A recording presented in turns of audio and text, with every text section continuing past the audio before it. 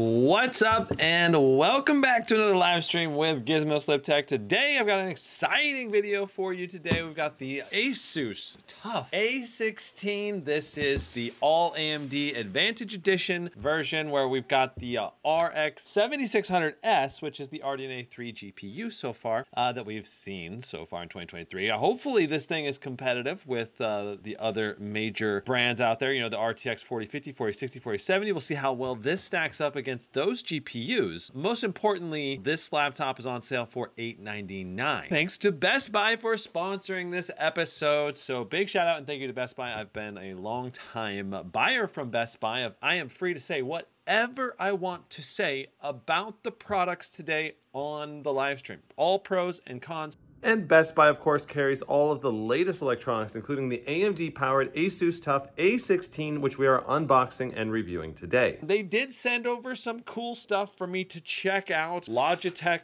headphones here. And then we also have the Samsung Odyssey G51C monitor, which is a 32-inch QHD monitor, which is currently only $229 on Best Buy's site. And so all of these products I believe are on sale except the headphones. And then we also have a mouse that I actually used in recent live streams and one that I've been using for years now, the Logitech G305. So there's a link to each of these products in the description down below. And if you want to help support me as a content creator, please consider using the links if you need to buy them. Now, I do like the Logitech G305. It uses Lightspeed technology for zero latency inputs. I cannot tell if there's any latency with the mouse. It's a very simple mouse. It's also very inexpensive. We have the Logitech G305. Right now it's on sale, $9 off for $41. The Logitech G435, Dolby Atmos over the ear with built-in microphone. No clue if these are any good or not. Never tried this one before, but right now it's $49.99. Ton of positive reviews for this monitor, and I'm excited to check it out. Only $229, $170 off right now. It's kind of a monster sale, not gonna lie. Currently it is in stock for ordering. Not sure how long it'll stay in stock, but this would be excellent to pair with a gaming laptop. Now, I believe this is a 16:9 aspect ratio, but it's a 32-inch monitor, which is quite huge. I'm very curious to see how the monitor is, and we'll see how the headphones sound real quick before we continue unboxing Asus TUF A16. So open up the headphones to start with. There's the headphones right there. Very lightweight, extremely lightweight, actually. Oh, and there's the dongle right there. Oh, there is a cable. All right, so it's a USB-A to USB-C cable. I'm guessing this is for charging the device, or maybe using it in a wired mode if you wanted to. I'm not sure if you can use it in a wired mode. It's so lightweight. That's the one nice thing about this right now. I can tell it's extremely lightweight. I'm just wondering how durable it's gonna be because it's so lightweight. I don't know. I would definitely treat these with care. Like any headphones you get, you obviously want to treat with some care. Looks like we've got a power button to turn it on, mic mute button, and volume up down buttons here on the headphones. A good range in terms of sizing. It can go up and down a lot, but I kind of wish this was a heavier duty plastic. So let's go ahead and see if I can give them a listen. I'll give you an impression of the audio. Some pretty good overall audio quality. I do like the headphone feel as well. Like these are very lightweight and very comfortable on my head. I do have a large head. I think this is my head is about as big a head as going to fit really comfortably on here. If you have a really big head, these probably won't work. Definitely sit on my head comfortably for many, many hours. So yeah, so those are the headphones. I would say that in terms of audio quality, good, but not amazing. Audio quality, like it's only a $50 headphone. I feel like they sound really good for $50. Wow, this thing is a monster. It's such a big box. I mean, it's 32 inches, right? I have to do this on the floor. It's such a big monitor. Wow, this is really light. Or maybe I've just been lifting weights a lot. So there's the power adapter for the monitor cable. So HDMI, DisplayPort, and power cable. And this goes on to here. You probably would want to use some kind of flathead. Go ahead and tighten this down a bit. Got a cable management piece of rubber here. That's kind of nice. This thing is very lightweight. Looks like the power adapter port here on the left, a display port, then 2 HDMIs and a USB-A and a headphone port in and down, and wow, that snapped right in, no problem. You just, you put it together behind it, and then there are some slots back here, and you just rotate the whole thing. It's big. Oh, and it's got an articulating stand. Man, it's like a little TV. This is a freaking massive monitor. Ah-ha. And hey, look at that. There we go. We can get it to 144 hertz with this HDMI. You can see it's the Odyssey G51C 32-inch LED QHD FreeSync. And it's got a lot of positive reviews. So FreeSync Premium is enabled. You can turn on a virtual aim point, which is cool. Crosshair for you to aim with, which is pretty dang helpful in certain games. And then we can adjust the brightness. Oh wow, it just got a lot brighter when I changed it to FPS, RTS, RPG. It looks like in custom mode, it was, the brightness was only set at 42%. I'm gonna set a contrast to be 100% as well. So doing a color check on this Samsung G51C, it certainly appears super colorful to my eyes. Keep in mind, my Spider 5 Elite usually underestimates by about 7% compared to a lot of the other checkers out there. 97% of sRGB, so we're above 100% sRGB. 72% Adobe, 73% of the P3 color gamut. And I'll try to rotate this. I like it. You can rotate the screen and raise it up and down. It's articulating screen. A lot of functionality there. Brightness is 342 nits. And around 1490 to 1 for our contrast ratio. And let me go ahead and see what the specifications are on this. So it's 165 hertz refresh rate, 2560 by 1440p resolution with FreeSync included. So I think just on paper, at $229, this is tremendous value from a monitor perspective, especially buying an official Samsung brand monitor. At $400, I would say it's a little bit of a premium price. But at $229, I think this is a really attractive overall deal. Thank you, Best Buy, for giving us that sponsorship, helping support my channel. Links in the description to all of these products that we unboxed and checked out today. I definitely can recommend the G305 mouse. Used it now for almost 3 years with my Blade 18, with my Legion Pro 7i or Legion 7i. I use it for gaming. I use it for casual stuff. It's not a super high-end mouse or anything, but it's a nice basic one that I can throw in my backpack and take with me anywhere I go. So that's why I like it. I'm on the fence about the headphones in terms of like whether I can highly recommend them or not. Need more time with those. And the monitor, I'd say, is a really good deal at $229. The biggest thing for today, of course, is the review of the Asus TUF.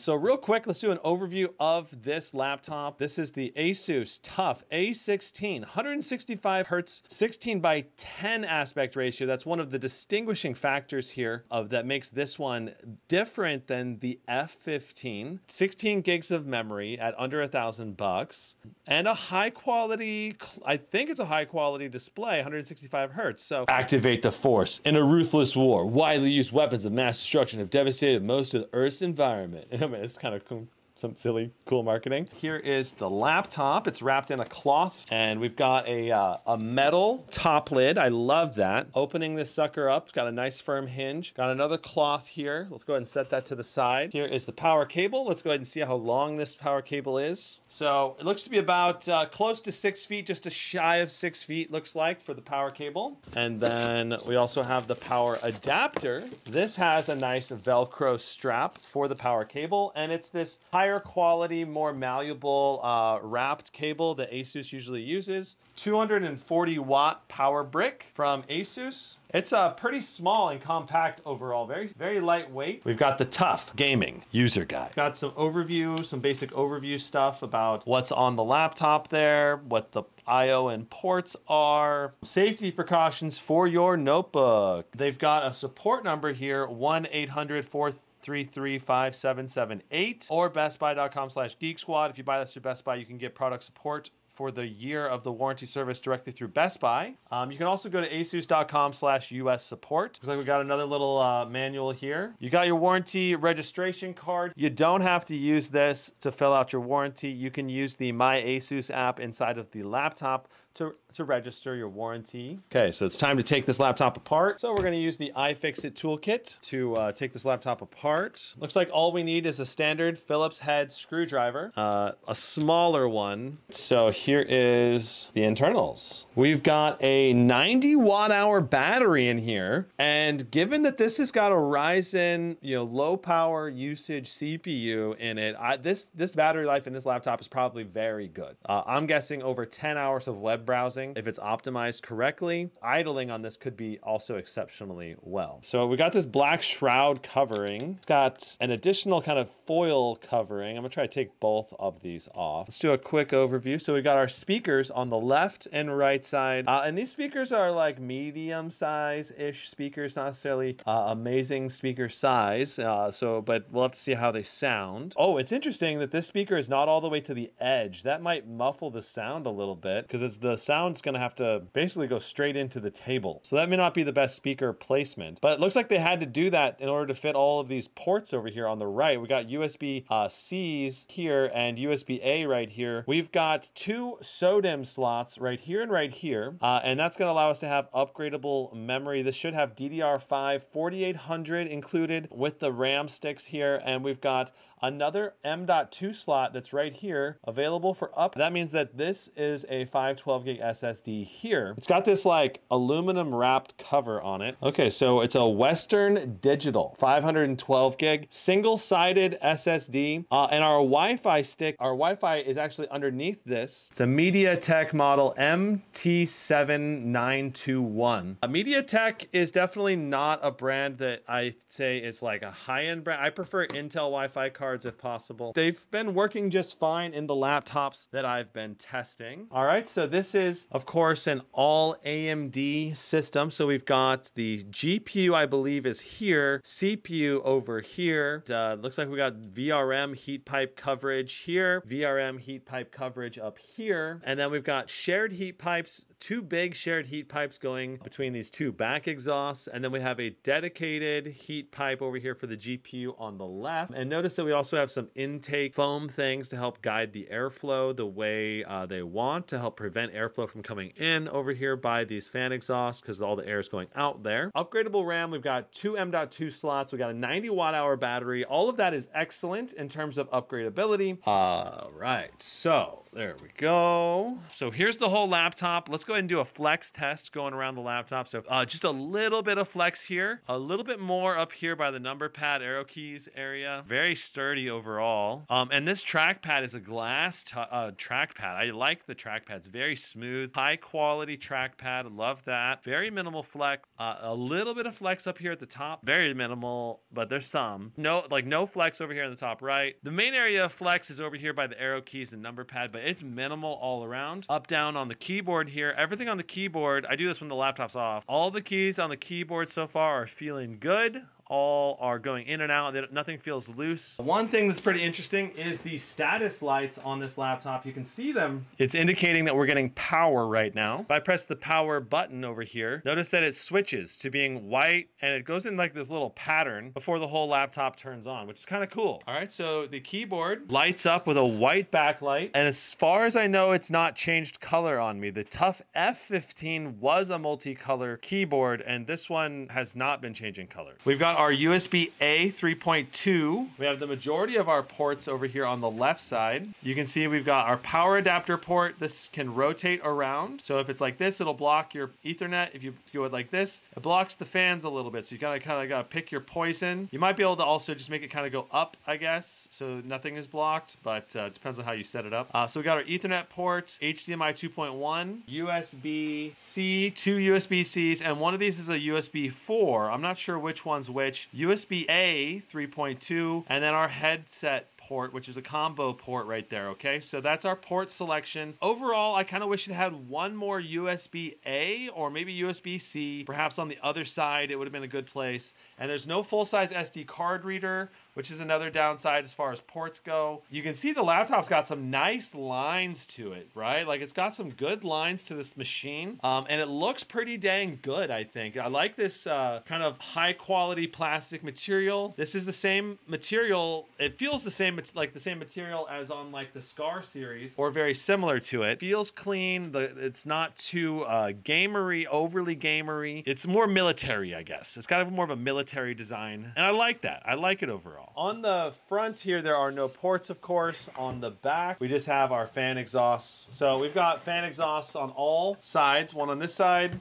2 on the back, and we got 1 over here on the right side. First impression is not amazing. Like the fact that I cannot read the Lumix right here is not good. You can see there's very little detail on the hair. This is a 720p webcam. It's very grainy all around, and this is with some pretty strong front lighting. I'd say it's a very weak webcam, below average even. Not an amazing webcam. Overall, very poor and poor color replication. And there is no Windows Hello. So the trackpad here is a nice size. It's a very clean glass trackpad. It feels great on the fingers. Feels exactly like the Scar series trackpads. It feels certainly above average for an $899 laptop. Now the keyboard layout is, it's lit up by a white backlit keyboard. You can control the backlight using FN plus F2 and F3 to raise the brightness and dim the brightness. So you can turn this off if you want to, but it's very businessy anyway.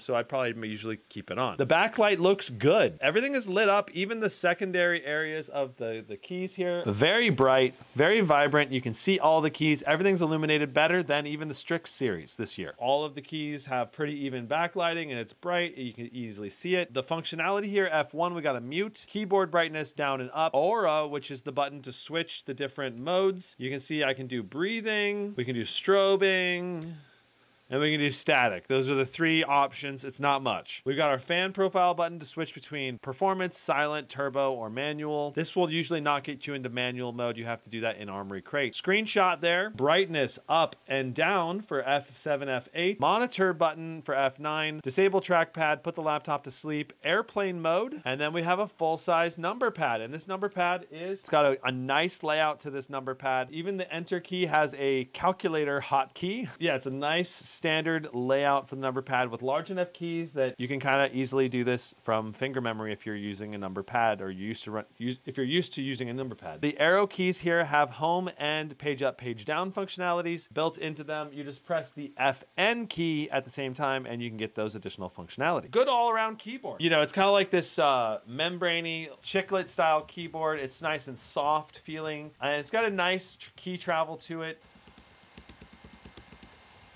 It's not going to be too loud if you're going to type on it, even if you're kind of hammering it. You also have a little bit of addition functionality here at the top. Volume down and up, mic mute, and Armory Crate launch button up here. So Armory Crate is a application that you can use to control the laptop. All right, so Armory Crate has 4 different modes down here. You can use Windows, which is the default Windows power profile, but usually inside Armory Crate, you go between silent, performance, turbo, and manual. Manual mode settings will only take effect if you click the save button up here. There is a GPU fan speed option and a CPU fan speed option, but there's only one power limit setting, which is like, I believe, a combined power limit for the whole platform or just the CPU. So just the CPU can go to 80 watts and the combined platform can go up to 120 watts for the CPU and GPU put together. Interesting design choice there. You got some stats being displayed in this area. If you go to the right here, we've got GPU mode, which is a little bit important. You've got 4 different potential modes here. You've got ultimate mode, which is what we're in right now. Standard mode, which allows you to switch between integrated GPU and dedicated GPU. The ultimate mode does not let you do that. Ultimate mode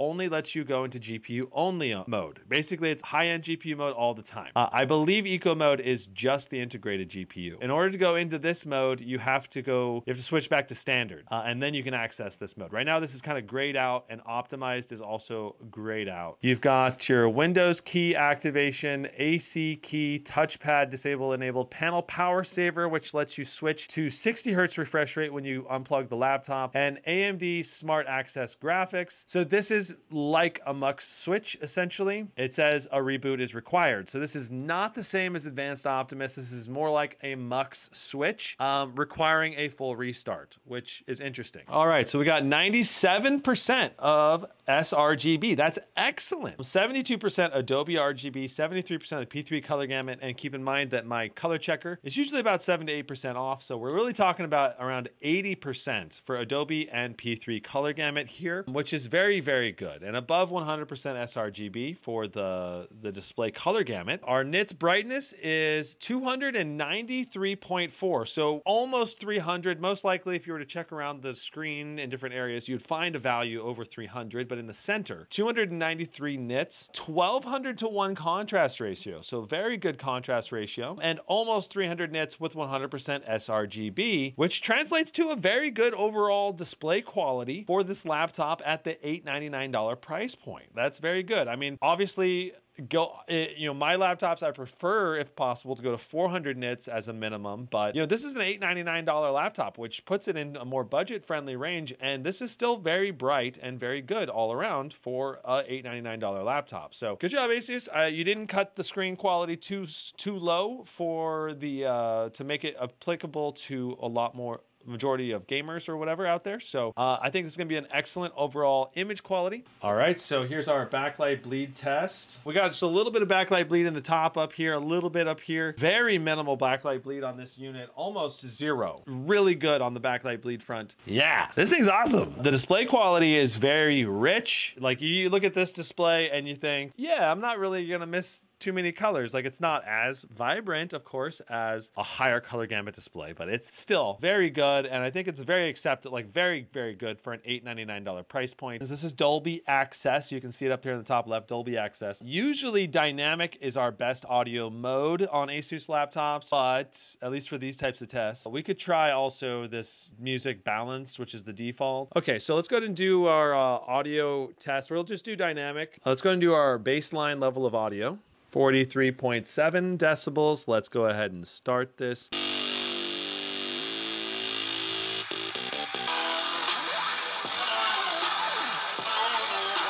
Okay, so not that punchy of bass, not super clear highs and mids. It's distinctly on the cheaper side for these speakers, I think. Okay, faded A on Half-Life.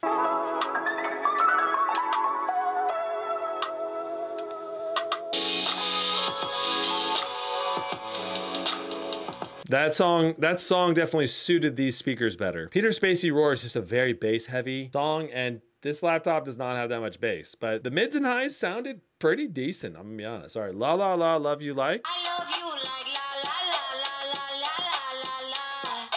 I love you like la la la la la la. The vocal clarity is pretty good. The mids and highs are decent, and the overall volume is decent. We saw 86.7 decibels on the decibel meter, but I think the clarity could be a lot better. And the bass is a particular area of weakness on this machine. It's not very punchy. I think overall, I'd probably give these speakers like around a 7.5, which is just a little bit above average. For $899, they're decent. The speakers on the higher end Asus laptops are much louder and have a lot better clarity and more punchy bass and stuff. Definitely more budget-ish on the speakers. So we're gonna be in maximum fans. We're gonna see how loud it gets, and then we're gonna slowly get quieter and quieter, and then see how hot it gets and what power limits and all of that we're gonna see. We are pulling 83 watts for just the GPU, 116 for everything put together. So if you want to know how much the CPU alone is pulling, you minus these two values, I believe, and that's how much the CPU is pulling. So in this scenario, the CPU is pulling about 27 watts. So initial temps so far are looking pretty good. 71 degrees on the GPU, 84 on the CPU. So it looks like our CPU temps are climbing up a little bit. We are at 89 right now, 90 on the CPU. 4.5 gigahertz on that CPU, the Ryzen 7 7735HS. 74 degrees on the GPU now. So we're still not thermal throttling on the CPU or GPU here during manual fans. And we're doing 2300 gigahertz or 2300 megahertz, I mean, on the GPU clock speed. So our GPU temp right now, 75 degrees. CPU temp, 92 degrees.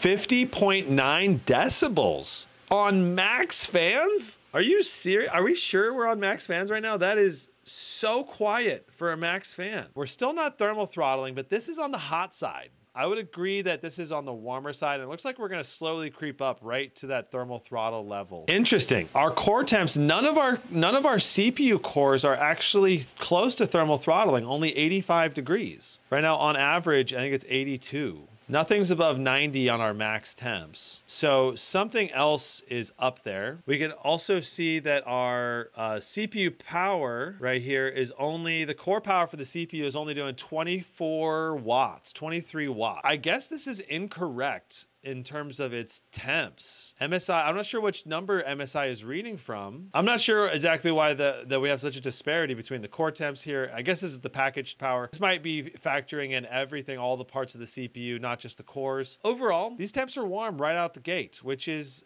not ideal. So we're switching over here to turbo mode now. So total wattage 117, 82 watts over here. We are hitting 95 degrees Celsius now. I believe we're thermal throttling now at 95 degrees now that we're not doing max fans anymore. It's usually not preferred to be close to thermal throttling. So just shy of 51 decibels still right now. Let's go ahead and switch it over to performance mode and see what that's like. So you can see that we're doing 95 total watts through the whole system, which means we're only doing like 15 watts to the CPU now. 82 to the GPU, 15 to the CPU. This is a Ryzen chip, so it should still be very power efficient and be able to give us pretty good gaming performance with only 15 watts. At the same time, CPU bound games, you probably wouldn't want to do performance mode because performance mode is going to really limit your CPU performance. 74 degrees on the GPU, 76 on the CPU. So these are good temps now. We finally hit the right balance of temps on this laptop. 47.8 decibels for the fan noise. That is fairly quiet now, and we've hit good temps as well. My guess is that if you're wanting to get the right blend of temps and performance, you probably want to do manual mode here and set the CPU only load. You could just reduce this down. You could say down to, let's try 25. Yeah, and this is probably if you're going to go for high performance mode, just setting the CPU to 25 watts and the overall package power to 120 max is going to give the GPU all the room it needs at 92 watts of power, and the CPU just takes 5 less watts of power, giving us a better blend of temps and performance. So this is probably what you want to do for max performance mode if you want to keep your temps in check. So silent mode should severely reduce the power going through the laptop, while at the same time also reducing the fan noise. 72, 73 for the GPU CPU right now. Very good temps now on the GPU CPU. 62 watts of power to the GPU, 75 watts of power to the total system. So only about 13 watts to the CPU right now. 2.5 gigahertz on the CPU clock speed, 2.7, 2.2. Really power limiting the GPU and CPU down quite a lot. We went from 2300 megahertz on the GPU clock down to 1800. So that's going to be 1700 there. So this is probably only like 55, 65% of the total GPU gaming performance being put through the GPU, and probably only 40% of the CPU performance.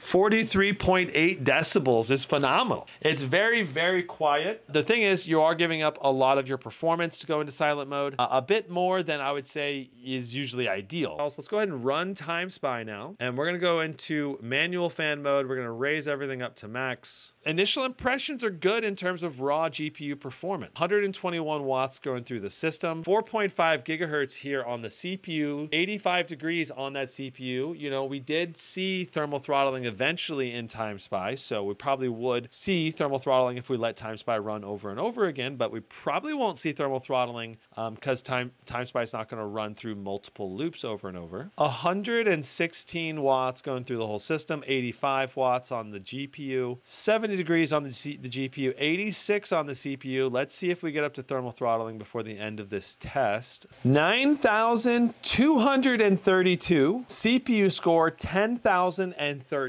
So if we were to compare this with some of the RTX 4050 laptops out there, so the Lenovo Legion gaming pad, this is currently on sale for $899, the exact same price as the TUF A16. You know, it's getting 8,400 in Time Spy. So we're getting almost 800 additional points with Radeon RX 7600S. Now, the big thing, of course, with the RTX 4050 is it does have frame frame generation support. So in the games that have frame generation support, it's going to have a big boost to smoothness and FPS, or at least perceivable FPS. MSI Cyborg with an RTX 4060, this thing only got 7,544. Now this is only a 45 watt RTX 4060, but it's on sale for $799, so even cheaper than the A16. You know, this one is $10,600 for the MSI Bravo 15. It's $999 though. This was on sale, I believe, for $899 though pretty recently. So $10,600 is obviously quite a bit higher than $9,232. Overall, this is competitive in terms of raw GPU performance, at least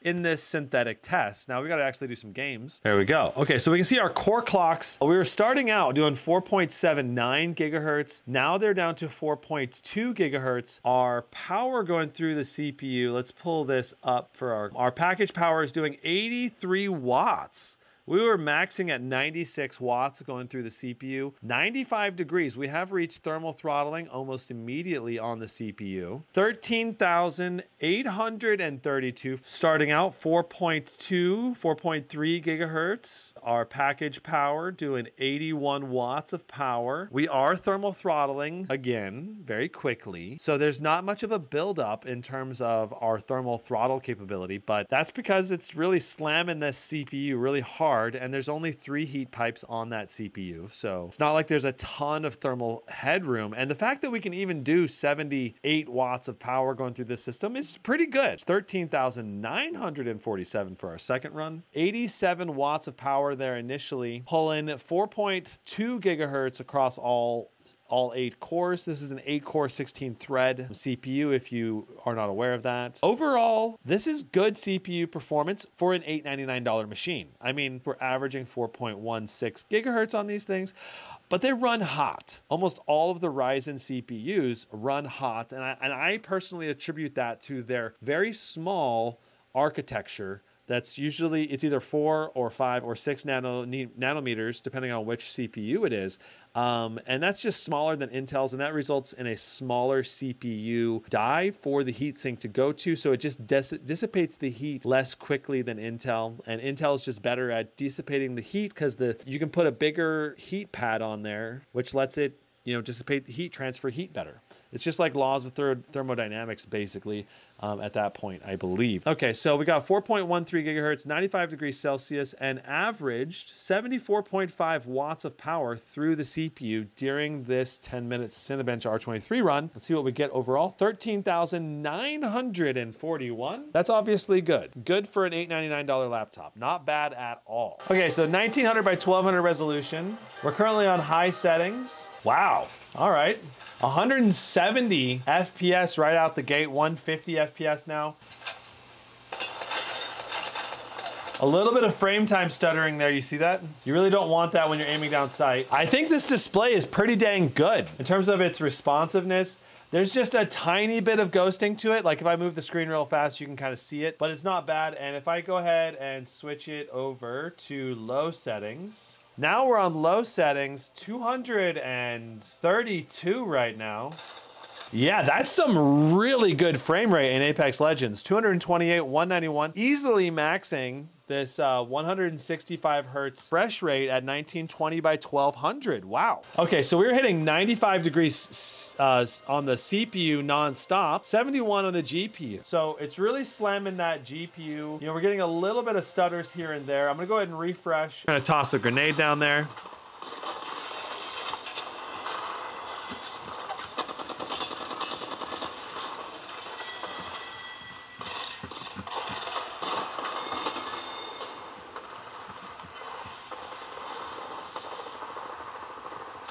So 215 FPS in gameplay, but we are getting these little stutters here and there.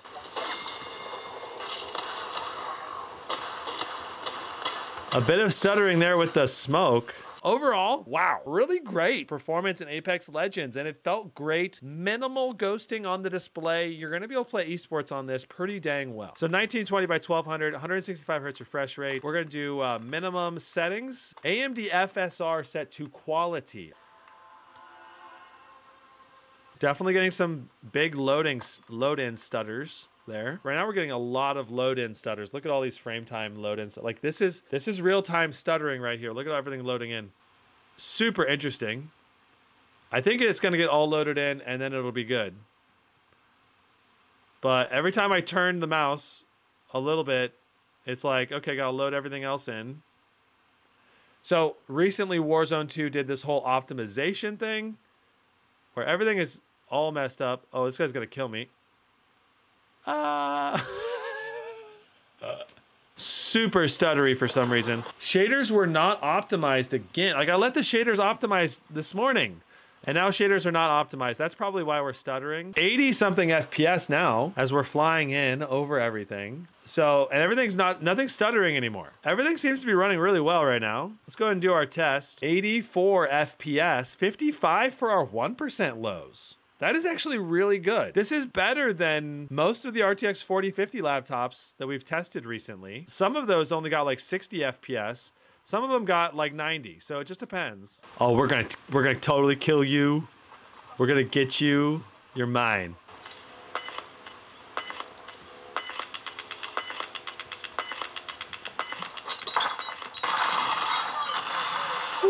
Okay, 98 FPS, 52 for a 1% low. First time testing Doom Eternal. This is gonna be fun. So currently at 16 by 10, 1920 by 1200, adaptive vertical sync, motion blur is on, ray tracing is enabled. Quality is on Ultra Nightmare, which is the highest setting. So even on Ultra Nightmare with ray tracing on, we're still getting playable frame rates.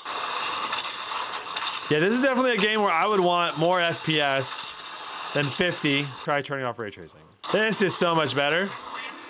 Oh God, we're about to die though.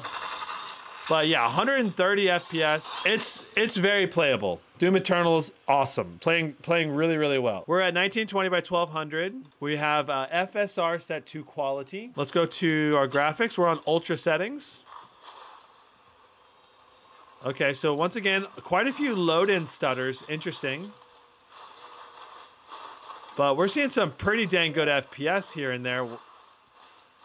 There's a lot of little stuttering going on, you know, like, but it seems like it's smoothed out now that we're loaded into the environment. All right, so here goes our test. 62 FPS off this initial run. No reduction to our 1% lows almost. Oh, as we go to a new environment area, more stutters. Interesting. What did you find? Tracks. Not deer, though. I'll keep looking. Wow, so 64 with 1%, 7 for our 1% lows. Oh my God, that's so low for our 1% lows. I'll bet you if we did it again though, it would be much better at 1% lows. I think it's probably a driver optimization issue if I were to guess. We have enough RAM right now. We're only using 10 gigs of RAM. We're only using 6 out of the 8 gigs of VRAM. We did the second test, 6558 with our second test. So it's like once all the environment is loaded in, it's good. But I bet if we were to keep going, we'd probably run into more stutters. Yeah, but they're too round. Yeah, some more stutters. You see the frame time stutters there? Oh, now what? So obviously extremely good FPS. That's in the same ballpark as an RTX 4060. So full screen is enabled. We're doing a ray tracing on ultra. Super resolution to quality. We'll apply that. Only 27 FPS. 11 for our 1% low. You're not going to be able to do ray tracing in Cyberpunk 2077, at least at these settings. This is definitely not going to be very ideal playable frame rates. I mean, theoretically, you could play a 20. It's like at the bare minimum, but it's like, this is not good. The first thing you'd probably want to do is just turn off ray tracing. Maybe set things to high. Notice our VRAM is being capped at 8 gigs. We're hitting that 8 gig cap. Our CPU temps are still spicy, over 90. 29.3 FPS. If we go to high, DLSS on quality, 86 right now, much better FPS here on high. Once you turn off ray tracing, we're getting good playable frame rates now. 93 FPS, 77 for our 1% low. Excellent 1% lows. 90 FPS, 65 for our 1% lows. Very nice. Let's go back and get into a little fight here. Super smooth gameplay right now.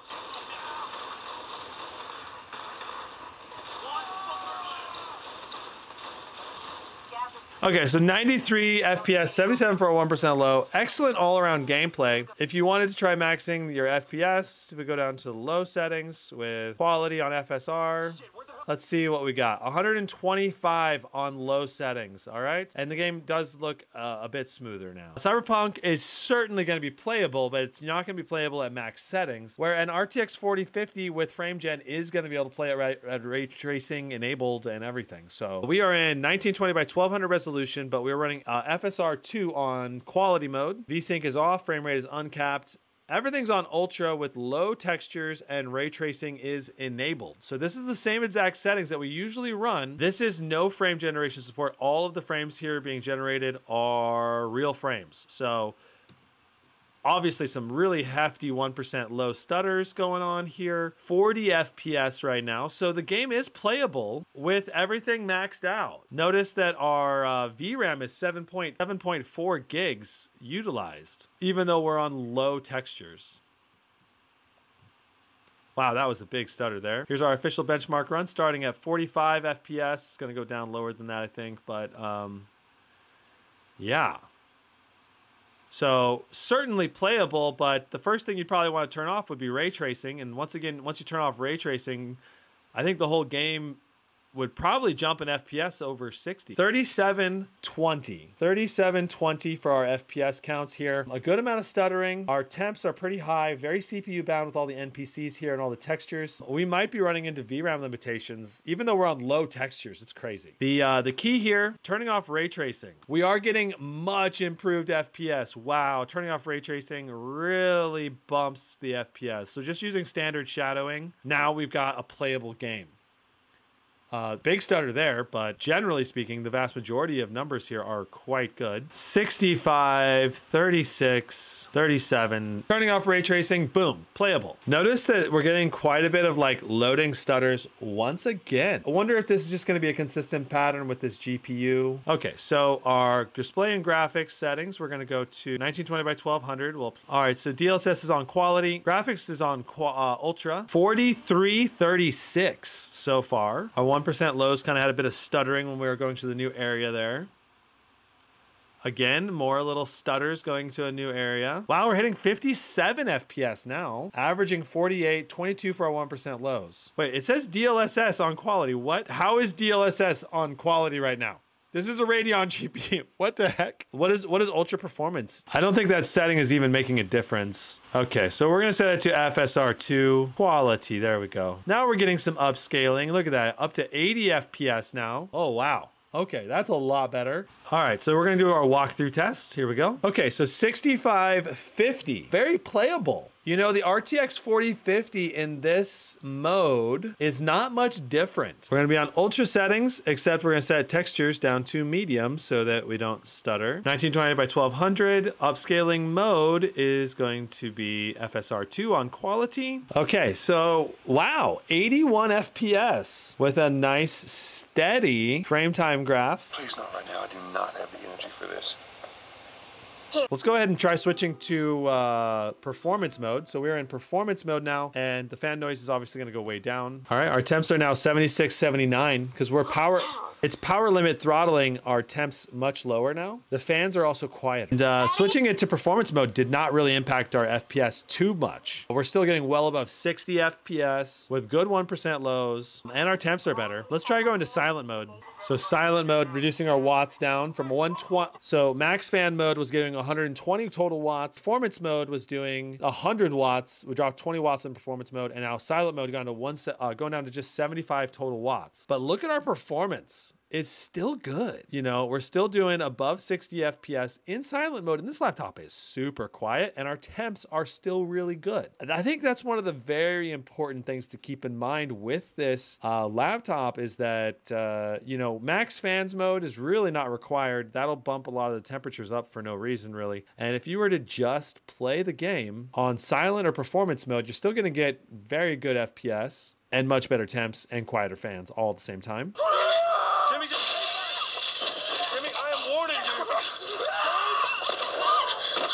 a great acoustic experience. And even though the speakers on this laptop are not very good, it can go really quiet and still put out good FPS. High quality ray tracing. FSR2 is on set to quality. Okay, so 49 FPS. So we are playing high quality ray tracing enabled, and we are getting playable frame rates. It's in the playable range at 44. 46 for our median FPS. 27 for our min. This 1% low is obviously not good. Dying Light 2 playable on ultra settings with ray tracing, but just barely. It's on the edge of playability. If we were to turn off ray tracing, obviously massive gain to the FPS, but I'm pretty sure that's going to be a consistent theme with this laptop. It's just you're going to need to turn off ray tracing a large portion of the time. And as long as you're willing to do that, then this laptop is going to be awesome. 80, 102, quite nice. So yeah, like this is a game where, again, you just turn off ray tracing, bam, great FPS. 106 FPS when you turn off ray tracing. So more than double. Shadow of the Tomb Raider, let's go. Highest settings with ray tracing enabled, exclusive full screen, Intel XES, I guess. Its FSR must not be supported, so we'll use Intel XESS for scaling. I don't know. Okay, so we are getting some 1% low stutters. Look at that frame time graph. Getting more stutters there. It seems to be mellowing out now though.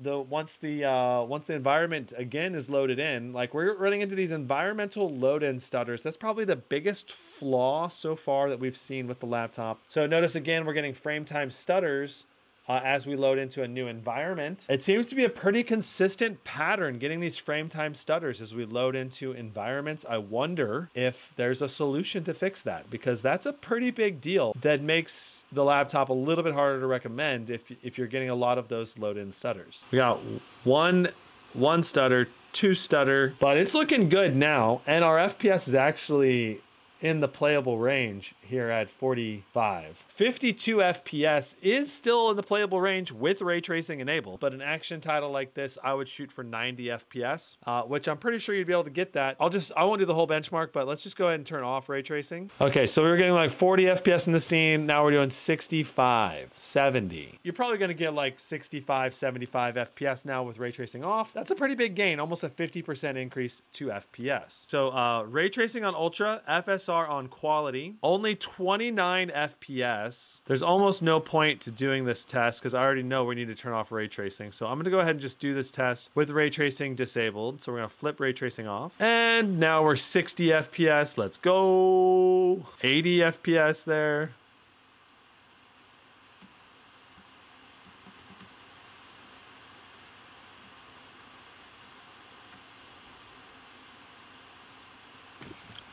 Turning off ray tracing jumps us from 28, 29 FPS all the way to 75 FPS. Holy moly. You know, that's the thing though. In a game like this, if you did go with an RTX 4050, because it has frame generation support, and you set it to these settings with no ray tracing, you're probably gonna be over 100 FPS in the same scenario. You gotta pick your poison. What do you want? Let's talk pros, cons, all of that shenanigans for this laptop. So comparing this $899 laptop against most other $899 laptops, this thing's got great CPU performance. It's got good, great raw GPU performance, more raw performance than an RTX 4050. But if you plan on using frame generation and playing games that have frame generation support, the RTX 4050 has a big advantage in those titles specifically, probably 50% more FPS type of advantage, like a big advantage. But in the games that do not have frame generation support, this one will probably be like 10 or 15% faster than a 4050, I think. We need to do a side-by-side actual detailed testing comparison. I still have my Nitro 5 with a 4050. That'd be a good matchup for this. I also have an Omen 16 4050. I could do that one too. I don't know. We'll see. The quality control of this laptop was excellent. No issues with the keyboard, the trackpad, the ports, the display. All of it is running great, feels great. Minimal flex in this laptop, very rigid, good build quality. The ports on this are high quality. You have a USB 4, two USB-Cs. One of those is a USB 4, one's a 3.2. And then you have two USB-As. You have an HDMI 2.1, an Ethernet port, no SD card slot of any kind. And I wish there was another USB port, maybe a mini display port. So the ports on this are like okay, but they're not amazing. The high quality ports for the ports you do have though. The webcam quality was certainly below average, not very good. And no Windows Hello on here is a little bit disappointing. The keyboard feels good, has good backlighting, and it has a nice layout and good functionality. The touchpad is a glass touchpad and feels great to use, very high end for a $900 laptop. Speakers on this were mediocre. I think I got like a 7.5 out of 10, and it's loud enough to enjoy some AAA games because the fan noise can get quite quiet and still have good FPS. So it's still possible to use like acoustically friendly audio with minimal fan noise. And we did test the fan noise. It was basically like 44 decibels in a 43 decibel room, so barely audible at all in silent mode. And obviously in that scenario, the speakers are good enough to actually put out decent-ish audio if you're just sitting there in front of the laptop. It'll be a decent experience for you, but not necessarily amazing because the speaker quality is just not that loud or not that clear, not that bassy, but it's still gonna be a decent experience, like not a bad one. Fan noise on max fans also was not that loud at 51 decibels. In terms of thermals, we saw much better temperatures in performance and silent mode because it limited the power watts on the total system down from 120 down to 100. And at 100 watts, it was able to keep the temperatures in check. At 120 watts, even with max fans, the temperatures went all the way to thermal throttle on the CPU, which is a little bit pointing that it can't handle that. AMD and Asus know that this goes to 95 watts. They're not afraid of it breaking on you, but typically speaking, a lot of people prefer to power limit throttle rather than thermal throttle. Cinebench R23, we got right around 14,000 in our 10-minute test, which is very good for an $899 laptop. Time Spy, we got 9.2 thousand, 9,200 something, which is better than any RTX 4050 we have tested so far, which typically test in the like 7 to 8,500. Better raw GPU performance in this laptop than any RTX 4050 we've seen so far. Apex Legends had very little ghosting, like very good overall esports performance with this laptop display, but it's not necessarily like the best esports display because it's not 240 hertz. And like I said, there is just a tiny bit of ghosting from a slightly increased screen response delay to the display. Very minimal though, and I think most players would be able to play esports games really well on this machine, especially for a $900 price point. Once again, it's rare to get a display that's a super fast response rate at this price point. Very good esports gaming machine. If you need a basic esports gaming machine, $900, this is a great option. And that's partially because frame generation does not help or support esports gaming because frame generation causes input lag. So no competitive games will ever implement frame generation technology into the game itself. But for AAA games like Cyberpunk 2077, Hogwarts, those games support frame generation. And if you had a 4050 laptop, you would get way more FPS in those titles specifically. But other games like God of War, we saw more FPS with this laptop than with an RTX 4050, which is surprising. But the moment we turned off ray tracing in all of these titles, the FPS skyrocketed to extremely playable, very good frame rates with real FPS raw rendered frames. There's no AI generated frames since there's no frame gen. Basically 300 nits, 297 nits brightness with 100% sRGB, about 80% of the Dolby and P3 color gamut. So this is a far above average display quality for a $900 price tag. So if you're after a good display, then this is a laptop that I would prioritize over some of the RTX 4050 machines that have a weaker display qualities at $900. That's obviously one of the greatest strengths of this laptop. Another great strength of this laptop is just the rigid build quality, the high quality trackpad, the great keyboard and number pad, those and the good quality ports. You know, some of these other budget laptops have a lot more flex to the laptop, have a lot more bendiness, they have plastic trackpads, and they have much worse quality displays. So there are some real advantages and some really good things about this laptop, but it's not all gravy train, mainly because NVIDIA pulled frame generation out of the hat. Okay, that's like the biggest thing that makes you go like, well, maybe I should just get a 4050. And if you can get all the other features that this laptop has, but in a laptop that has, you know, like you can get like the high quality display, trackpad, keyboard, mouse, all that, but also get a 4050, then that might be a real draw for a lot of people out there. I think this laptop will fit a lot of gamers out there, like especially competitive or esports gamers that are looking for a good laptop at a reasonable price. I think this laptop makes a lot of sense. I think that covers everything about the laptop. Certainly not my #1 recommended laptop at $900, but it's good. It's a good laptop for $900. Yeah, that's it for this live stream. I hope you found it helpful. I will see you in the next one.